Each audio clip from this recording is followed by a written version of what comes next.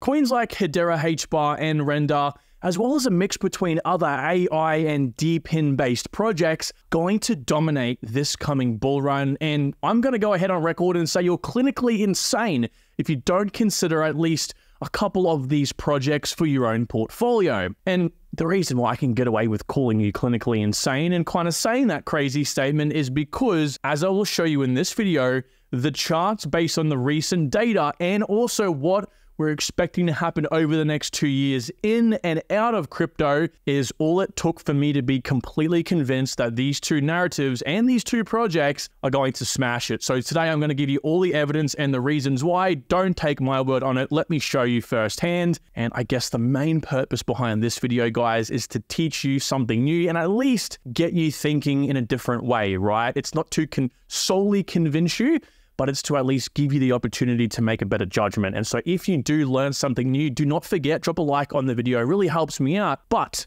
importantly, subscribe so that you can achieve your crypto goals. Now, I don't know if you've realized this or not, but RNDR and HBAR have been on a massive tear recently. More particularly, RNDR has made people very wealthy already. A lot of people are about a 6x up from its lows in the bear market. So you can only really imagine what the multiples will be for those people in the coming cycle. And look, I don't want to cut a long story short here, but I might have to because of the length of the video. But I wanted to say, in respects to how large of a project RNDR really can be and will become, a 2 billion, 3 billion market cap is nothing in the grand scheme of things, like Nagato points out over here on Twitter. By the way, if you're not following me on Twitter, you most definitely should be. A lot of alpha drops over there first.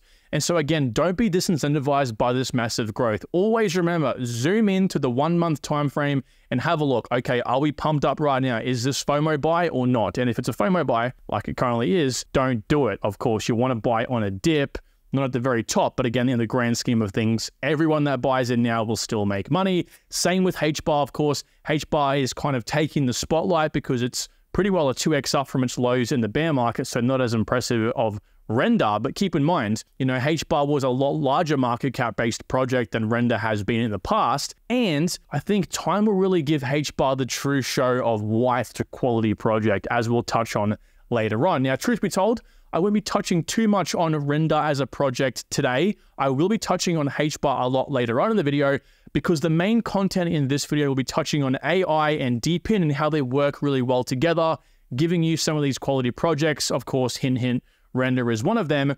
And since the main sort of takeaway of this video is going to be based on why RNDR effectively indirectly is good, it's going to really not be necessary to talk too much about the project. But if you did want to learn more about RNDR and HBAR, I have a lot of content on the channel. Just go to the search bar, type in RNDR or RNDR over here, and then just find the individual videos talking about it. And of course, you guys know I've got a lot of HBAR content on the channel as well.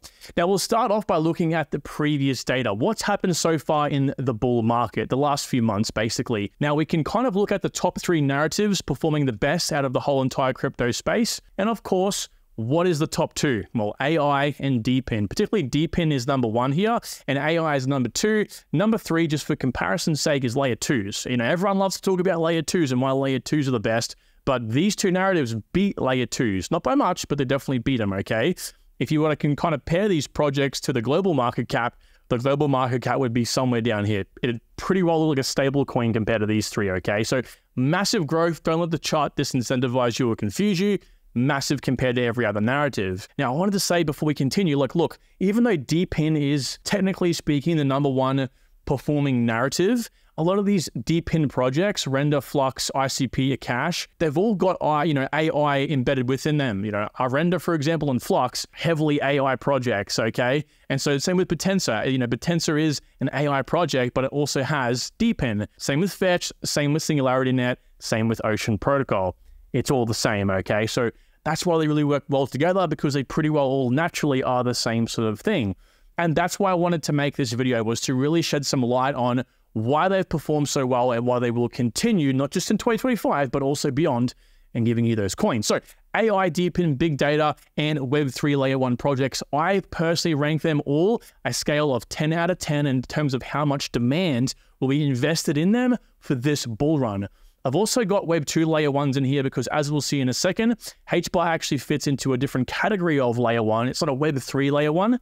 in terms of it's not focused within crypto primarily like Solana, Near Protocol, Cardano is. It is primarily focused within Web 2 first, but it is making a massive dent right now into its Web 3 growth because, as I've always said, HBAR is just simply so in tune with the market, it's incredible, okay? Now, I don't want to make this an HBAR video, so ICP, Render, Fetch, and Flux, these guys do fit just as much into this mix of Web 2 and Web 3 as Hedera does as well, which makes them a really quality project. And why it is, you know, aside from the narratives, and we'll touch more on the narratives for the rest of the video, but why we want to look at a sort of combination of Web 2 and Web 3 is because it's going to be the best for you as an investor. 2025 is focused on Web 3, okay? Which pretty much means that the projects that are focusing heavily on Web 3 will have a lot of the dumb money invested in them because dumb money is pretty much what's running the market right now, whereas Web 2 focused projects like HBAR will really have their biggest moments in 2030 plus. That's the next bull run and beyond. That's where they'll really shine, okay?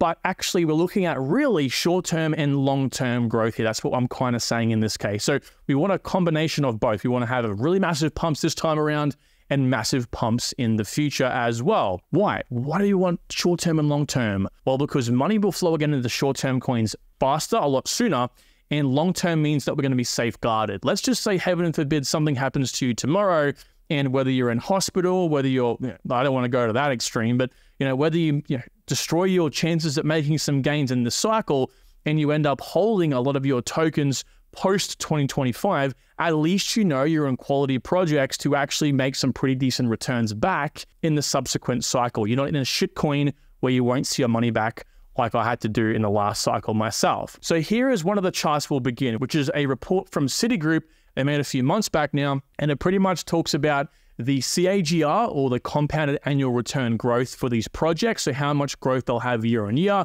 and also the TAM, or basically the market size of the project. And two notable ones here are cloud computing, which we're going to pretty well call DePIN, because that kind of falls roughly in line with a lot of these DePIN projects I'll share with you today, and of course AI. Now notice AI is smaller than cloud computing, at least right now, and that's because the current market is smaller, but the compounded annual growth rate is a lot higher, meaning that the chart for AI will look more like something like this versus cloud computing, which is a lot more steady, okay? Still grow, still a lot of growth. 15% year on year is crazy, maybe even up to 25%. But AI, as we all know, is likely going to be one of the biggest narratives globally than anything we've seen before, because everything will run on AI very quickly. So again, what we're focusing on is projects that hit both of these areas, DePIN, AI, because that's a match made in heaven, not just for the short term, but also for the long term. Again, short term, we've already seen that massive proof of concept, basically the proof of growth, and now we're looking into beyond as well. So interestingly, we've got two notes here from very reputable people in the space. Leonard, the co-founder of a new DePIN project, at least, called Peak Network, not currently out yet. He said the DePIN sector will blossom in 2024, which is inherently linked with the AI boom. They work again together.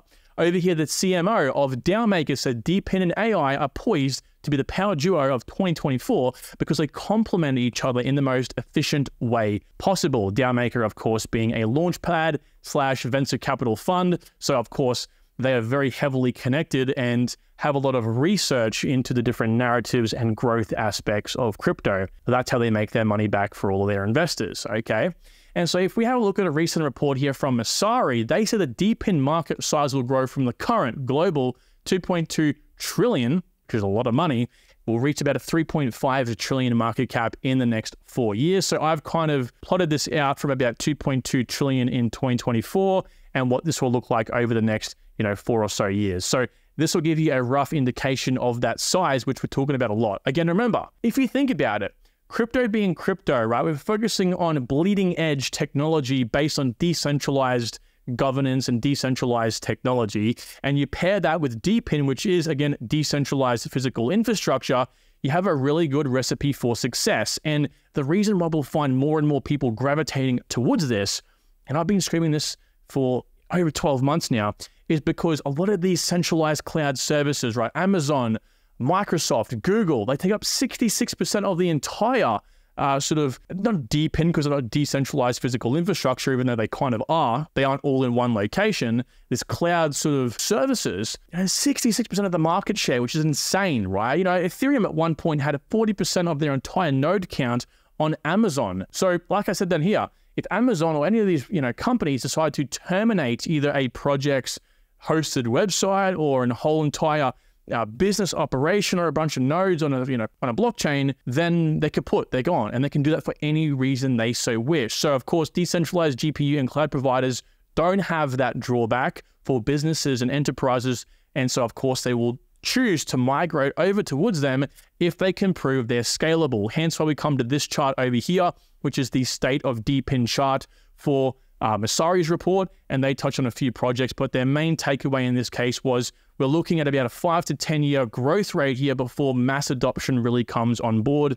Of course, as we know, these things aren't supposed to take overnight, which is really why crypto degens grind my gears when they say a project should be decentralized from the get-go. A project should be completely, you know, have everything in order from launch. No, I suppose it doesn't happen like that. You have to have this multi-year growth and this network effect in order for the project to actually reach product market fit or be used in the way it's intended to be from the get-go. So over here, this report from Bloomberg touches on AI's growth, and they say about 42% year-on-year growth rate for this industry. Now, everyone's got their own little unique differences. Bloomberg says 42, somewhere else says 48, somewhere else says 36%. Who really knows? Take the average and we can kind of roughly figure it out. A lot of these different places do go conservative as well. So in my experience and my sort of inkling on this, I think that AI is going to be a lot faster grower than this. But nevertheless, right now the current market cap size apparently is about 66 billion. I know that's hard to believe, but at least at a 42% growth rate, we're expected to hit about 400 billion by 2029, apparently 100 billion by 2025, and about 800 billion by 2031. So again, we're looking at projects that are hitting these things in the short and long term, which as we know, they are, at least for crypto. You know, screw the real world for a second. I think we've seen with the likes of ChatGPT, OpenAI, so their, you know, sort of developing company has created Sora, which is pretty much where it's a text to video prompt where you type in any bunch of text and it'll create like a cinematic basically of whatever you type in. Looks super realistic, super good. And that's come this far in what, like a year and a half, 2 years since AI really started taking off thanks to OpenAI. So you can only really imagine what the real world might take on, but at least crypto, like these degens, we really do believe that AI is going to be a big part of the bull run. So why not take advantage of that, right? Now, also, if you look at the global GDP and how AI will have an impact on that, based on this chart over here, we're of course currently here in 2024 at about a if I can draw that straight, 7 trillion market, or at least GDP impact by the AI market. And by 2030, we'll look to be about 16 trillion. So that's more than double in the next 6 years, which is kind of crazy. Now, this is devised into 4 particular sections: labor, productivity, personalization, time saved, and quality. And of course, crypto projects will fit somewhere between them, depending on what they're trying to do for the economy at large, basically. Now, this report also came from Bloomberg, where they said generative AI is poised to expand its impact from less than 1% to 10% of total IT hardware, software services, ad spending, and the gaming market. So the blue bars represent the revenue, and of course, the yellow line represents the spend in AI or for AI products. And of course, as that yellow line goes up, of course, the revenue will also increase for these projects, which is good for us because the revenue increases for the total AI market. The more these projects or people are going to want to buy into decentralized AI-based companies, aka DePIN AI projects, and then that's going to bring in more revenue, meaning that more marketing for these projects, meaning that we get more exposure for our projects, meaning that we make more money. Guys, if you don't understand crypto or how to invest in crypto, I would really encourage you to have a look at business models. All these companies and all these projects, they focus heavily on marketing. I've spoken with, God knows, probably 10 or 12 at this point, large founders in these projects. And a lot of the time they do talk to me about these business model network effect, flow charts. It's a really pivotal part about how they're going to gain market share. I mean, you can be a 10 out of 10 project, but if you don't have the marketing, right, you're not going to perform well. Simple as that. And a lot of us are in this game to make money, right? So here is Bloomberg's kind of by 2032 expectation of each individual part of the generative AI sector and kind of what their impact will be in terms of their billions. I've also kind of broken down software, hardware. You guys will have access to this sheet in the free Discord down below. So I'm not going to really break those down. If you want to have a look into those, you definitely can. But again, we're kind of circling back to the main premise of this video. What happens when an altcoin is focused on both of these areas? Well, I've kind of already pointed it out, okay? But we have short-term and long-term success, to say the least. Like this report or screenshot here also from Messari's DePIN report. Over the next 1 or 2 years, there's going to be a lot of the on-chain economy growing for these projects, because remember, they're trying to gain the market share from Web 2 as well. So of course, as people realize centralized providers won't actually be a viable long-term alternative, they're going to switch to what makes sense, which is decentralized services. And it's also better for the environment actually as well. If I'm able to provide idle GPU or CPU power to a global network, where then of course these enterprises can plug into and pull that data from, I'm making money, and they're of course doing what they want to do for cheap, and also it's energy efficient. So that's a big narrative moving into the next cycle, right? Focusing on the projects, Fetch, Flux, ICP, Near, Aether, Render, SingularityNet, Potenza, Akash Network, and HiveMapper are all projects I would really get you to glue on. Now they're good because of course they fit into AI, DePIN, and or big data, but the pluses you can see on your screen here also mean that, these projects focus on other aspects as well. Some focus more on AI than DePIN, some are more DePIN than AI, but they all kind of have their own unique sort of edge over the next, right? For example, gaming, Aether focuses more on gaming and the metaverse than, other things as well as AI, for example, right? Oracle over here, of course, these projects have their own other aspects that they can offer. ICP is pretty well an Oracle at this point as well. Cloud infrastructure, you guys get the idea, okay? So what happens when you kind of pair more of these big narratives together, and what my kind of research has told us is that they pretty much allow the project to get higher lows, right? Layer 1 AI and DePIN, for example, you might be Flux Network over here, and on these different narrative pumps, you create higher low, and whatever your project is primarily known for, like Flux, for example, might primarily be known for DePIN, which it basically is, its largest, biggest pump will push up with DePIN, and that's all obviously make our sales. But what you really want to do is have your whole portfolio looking like this. If you, again, double up on a lot of these different projects, right? Like you double up, if you bought all these, hypothetically speaking, your portfolio is going to look very, very similar to a single chart, because a lot of these projects, again, build off each other. They're very similar, and they're focused on really powerful narratives, 8, 9, and 10. I've got a whole list. The list goes right down to a 4 out of 10. And so what I'm personally doing is buying projects that double or triple up in the 8 to 10 out of 10 narratives, because that's where the big money is coming. I do want to briefly touch, of course, back on a HBAR, because HBAR actually fits, at least it's aligning itself with some of these big emerging narratives. Again, AI and DePIN, particularly for this bull run, they're very, very smart. For example, their recent partnership over here with the Ministry of Investment of Saudi Arabia, they launched a $250 million deep tech venture studio, pretty well focused on enabling or bringing on more of these companies wanting to build technology in AI, blockchain and robotics, IoT, virtual reality, quantum computing. Of course, DePIN falls somewhere in that line as well to kind of build in Saudi Arabia, okay? And there's a big grant on the end of it for each of these projects that build through the Deep Venture Studio, $250,000 US to $500,000 venture capital investment if they go and build on it. Again, this is all in combination with HBAR, okay? So this is really big stuff, and will now enable the HBAR network to really grow in these different sectors. And we know it has been, okay, because they've recently started talking about one of their new ecosystem projects called Neuron, and Neuron over here is looking to really, be heavily involved with DePIN, right?